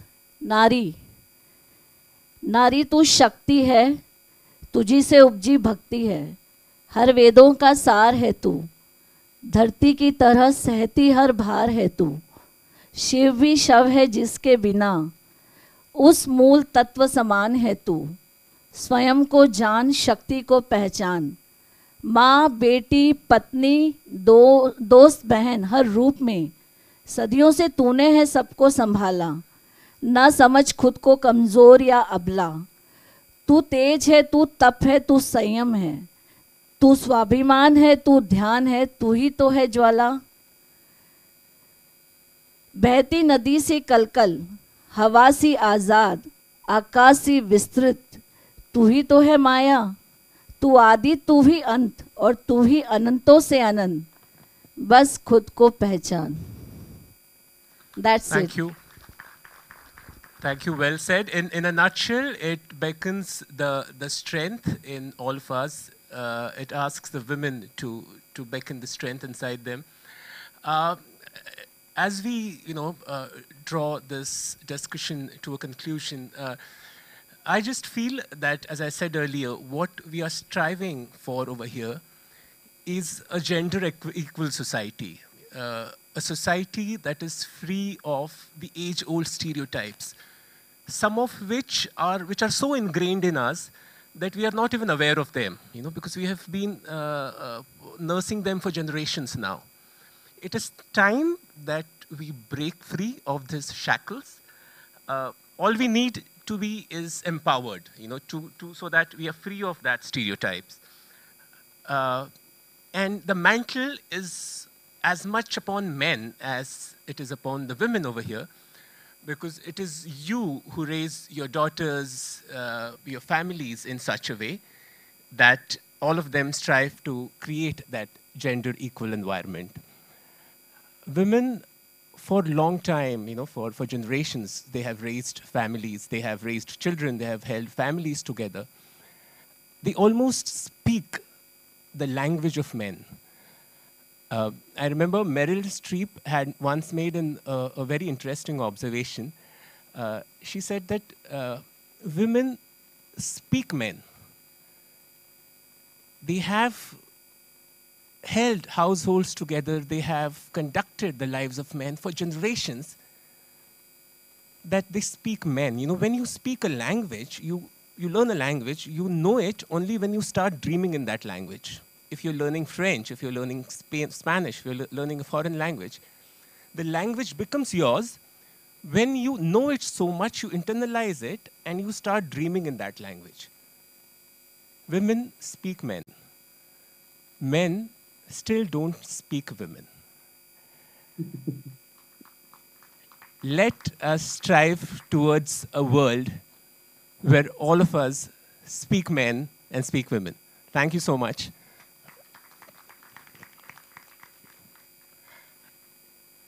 Over to you. Thank you so much. First of all, ladies and gentlemen, can I have a big round of applause for all of them, please? Thank you, Mehnaz. Thank you, Rana. Thank you, Madeline. Thank you, Bhojana. Thank you, Sanyukta. And of course, thank you, Jaiprad sir, for being us. And so International Women's Day is a day where we all been celebrating it every year. And today's this panel discussion has actually brought a lot of light into, how this wonderful women out here are balancing work as well as their life. And it's such an inspiration to hear. So we are inspired by your thoughts, by your work, by your portfolio. So thank you so much for being a part of this panel discussion. We wholeheartedly, from the entire NFDC team, thank you for being such a lovely, being a panelist here. Thank you. All right. So we women, I feel we don't need much, we just feel that we need an equality. We know that physically we cannot be equal to men. We are not asking that. We just need an equality in opportunity. We need an equality in income. We need an equality in our professional life. And I feel if we both, men as well women, it's nothing that men also goes through a lot. It's just that, this particular day has been dedicated to women. But I feel every day is a women's day and every day is also a men's day. It's an equal diversity which I feel is required. So thank you so much. And today we have a very distinguished guest between us. So sir, with your permission, we would request, here's Mr. John Marc Sir Charlotte. He's a Consul General of France. Sir, we would request you please to come onto the dais. And he especially come for this event, so it's a pleasure to have you with us. And I could please call our NFDC GM General Manager D. Ramakrishna sir to please come onto the dais.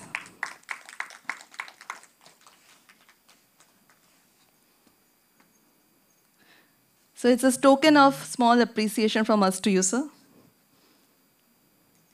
Can I have a round of applause for him, please?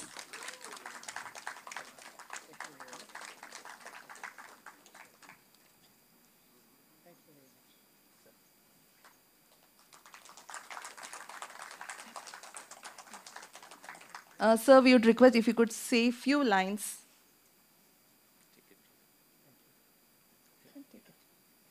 Yeah, sure. Thank you very much. You can come here. It's on. Thank you very much. I will be very brief, don't worry. I am here just, we are just men on the stage. I'm very shocked. Now, just to say that in France, we are taking more and more conscious of the problems of gender equality. It's absolutely key. It's one of the main fights of our president. It's becoming a question all over our society. Cinema is not outside society. We've got a very active French cinema, you know that, but we discover little by little some very shocking behavior and stereotypes by French actors, male actors, and the women actors are denouncing that justly, rightly, because we think that part of the solution is first to be conscious that there is a problem, there are problems, and we are fighting more and more, and we hope that things will evolve in the right sense. What is very important also is to show that we have positive stories, not only to speak about women in cinema in a negative way because they were badly treated, but also very positive. And yesterday, a French film made by a woman, a French cineast and filmmaker, received an Oscar, and she's very famous now in France, Justine Triet. She made just an impressive film, and she received an Oscar because she deserved it, not as a woman, but as a as a filmmaker. And that's what is the most important things we have to realize. In Italy, at the same time, there is a very fashionable film made again by a woman filmmaker, which talks about feminism, which has a great success. And these sort of positive stories are very important to show the way for the young generation so that behavior and such stereotypes evolves. So I'm very happy to be with you here because it's one of the big fights within French society, and that's something we are always very happy to share with the other societies. I observe Bollywood, Indian cinema. It's not only Bollywood, but it's also Bollywood. And I think things are also evolving slowly. I remember films like Darlings and others. It's very important that women are taking more and more place, and the space they deserve, which is half of the population, so half of the space in our society. Thank you very much for this. Thank you so much, sir. It means a lot that you are here. Thank you so much. And now I would request a special person, who has actually taken care of this masterclass. Can I please have Ms. Gauri Nair, the head of masterclass, to come here on the dais and please speak a few words about her journey for this. Round of applause for her, please.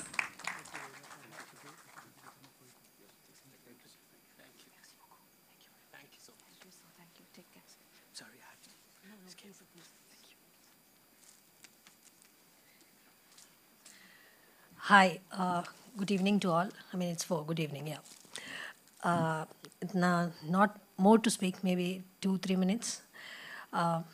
Just that I'm sure my friends are seeing me. I just want to thank them all. On one call, they all came, and most of them are in the travel and transit, and some of them are even in midst of hospital cases, and they are here. So just that deep down, I'm thanking each and everyone. And just one line about each. My Mehnaz, she's been a woman inside and outside prison all her life. That's the one line. And she never gave up, still not giving up, and making films. As and when she's out of the prison, and as and when she's having her time out of all this violence and insults and trauma, she's making films and talking to us. Thank you, Mehnaz. Thank you for coming. And Boyana, I mean, such a slender and sleek woman holding such big cameras and running. It's, for some time back, we wouldn't have thought about it. And now, yes, there are so many Boyanas here in front of us who's giving us light, to move forward. Thank you, Voina, for being with us. And yeah, my Rana, being in Middle East for quite a long time, being an artist in Arabic films for a long time, I completely understand what Rana is up to, because in most of my films in the Arab world, they have called sound recordists and sound engineers, everybody from India. And you know what she has done, how she challenged herself to become a sound recordist or a sound designer all by herself in that kingdom. Thank you, Rana, for coming. And Ma'am Madeline, she was so much of in a time zone that she's not even able to connect to her internet, where I was cribbing and begging and almost torturing her to get a video from her. And I'm sorry, ma'am, for that. And finally, you did it for me. Thanks a ton. And for that matter, everybody else did it for me. So, ma'am, it's like, nothing more to tell about her. You just go to her Wikipedia. You won't see 1 or 2 sentences about her. You won't see anything, but you will see her filmography, where it goes to, maybe before we all were born. Most of us were born. And it starts from there, and you scroll down, and it never ends. Thank you, ma'am, for coming. And dearest Sanyukta, representing our own India, I know how you were held up. She was so busy that she could not even attend my call. Till today morning, I was so worried whether I lose her. I almost tortured her in my messages. No, I'm very sorry. I had really crazy. She have her amazing cat. Fell ill, and she got stuck there, and I respect that she's still here out of all that, and she's with us. Thank you, Sanyukta. Thank you so much. Thank you. I'm so sorry. Thank you for No. And when I talk about, after coming from the speakers, I talk about the moderator, Mr. Jayaprad Desai. Even when I was going through the session, I got messages from my dearest friends like, why a man, a moderator for a women's show? And I would like to reply or respond on the stage to everybody who's here, as well whoever is watching this in YouTube or website of NFDC. He's here to honor women. He's here to celebrate women. Mr. Jayaprad Desai is coming with a film soon, in another 2 months. It's all ready for clearance. Fir Aaye Haseen Dilruba, right? Yeah, that's the name of the film. And leading by a woman. So who else can do this job today? I think that justifies. Thank you, Jayaprad, that you are here when, he was totally on a busy schedule. So he could not give me responses in message as and when I wanted. And my messages were like paragraphs. Those whoever know me know that. So finally I called him and I said, you have to give me response. Then he made sure he's giving that also. Okay, yes, I will do it. Coming, done. And finally he made it. Thank you, Jayaprad. And to the entire team whoever here, especially my NFDC team, as and when there is any program happening, you have any work there or not, I'm sure that you will make sure you will be here in the seats. So even if no audience are here, I'm sure that you are here. Thank you so much. And to all the guests and visitors who came here to grace this occasion. And from the questions itself, I could make out that, you really got into the session. And anybody and everyone who is viewing it through the website and YouTube, to everyone, thank you so much that you are with us. And one more thing, this I would have told in the beginning, but I was little panic to start with. Jaita, she was telling me like, no, I'll give time. I need to speak about her. She told that I'm the mastermind behind this. Actually, I was ready because she knew that I should use this word. She used it in GM sir's cabin also. Actually, thank you, Cheda, for all the love that you gave, all the friendship that you gave. She's more than a colleague. She is the one actually who initiated this. She's the one who came to me and said she need a panel on Women's Day. And we went to Ramasar's room and like the discussions were on. And I was like, yeah, anybody will bring and we'll have a, as usual, we'll have a discussion, panel or masterclass or whatever. Then Ramasar came and said, no, you're doing a virtual session this time. And I was stuck because I didn't have a clue about it. And I looked at him like in all kind of, my face was deserving all kind of sympathy. That was the look I gave him. I still remember myself. And he gave me nothing to worry. I'll take care. I'll take care of the technical part. And Jayda told me, I'm here, nothing to worry. So you guys tell me now who is the mastermind behind it. So it's, I'm just a person who executed it. And over a message and over a call, all my friends came, starting from Jayapred. And all my thanks and love to Deepika, Golda, Demo, and Jayapred for looping everybody in. So my job is only execution. And I had a big team working for me, working for this session, working for this day, including each and everyone sitting here. Without you, this session would have been nothing. No? Even though it is live, without this chairs filled up, session wouldn't have been a great one. So thanking the entire NMIC team, NFDC team, and all the sub-departments like editing, social media, and everyone.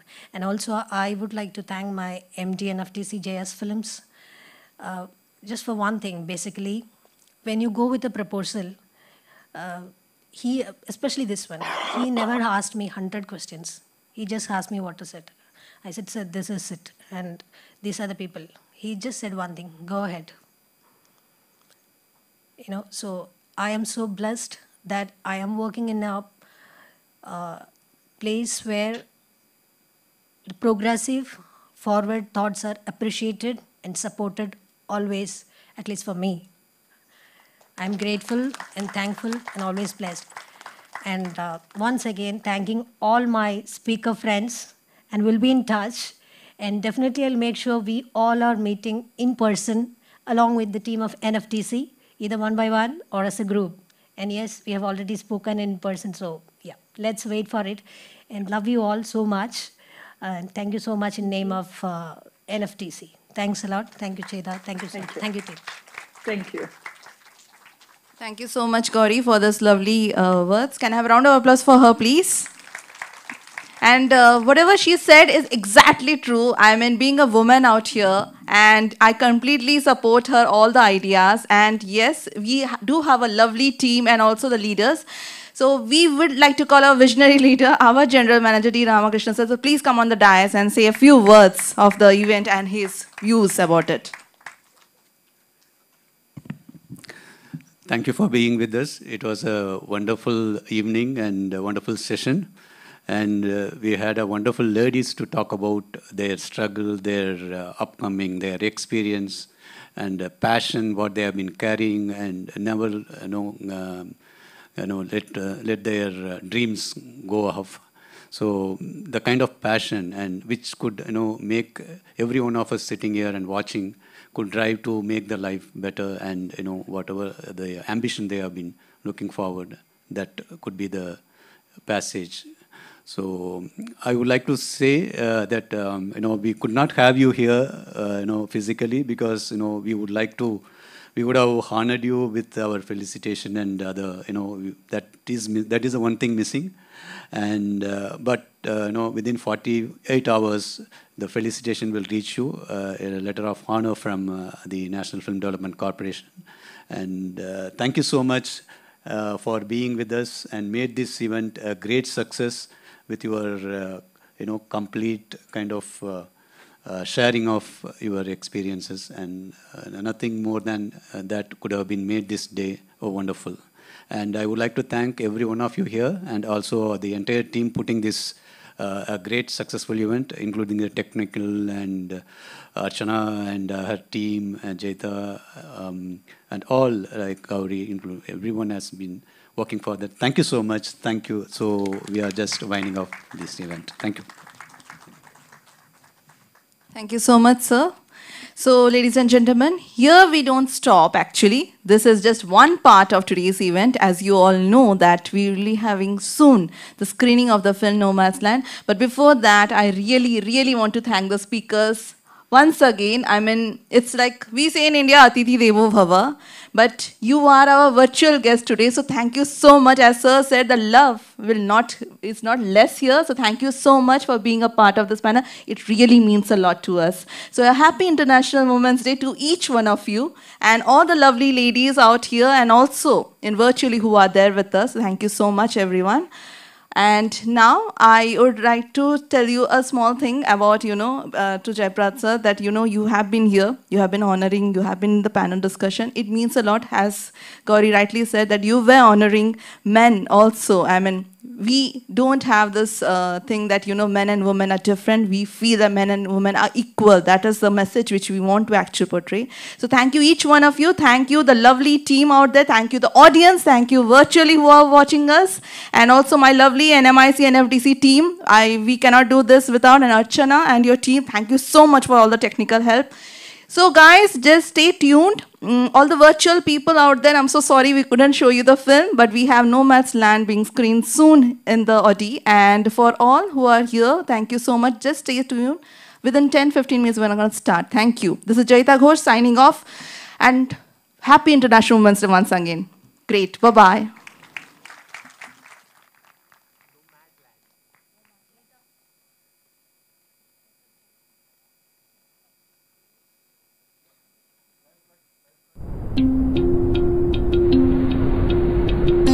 Mumbai welcomes you.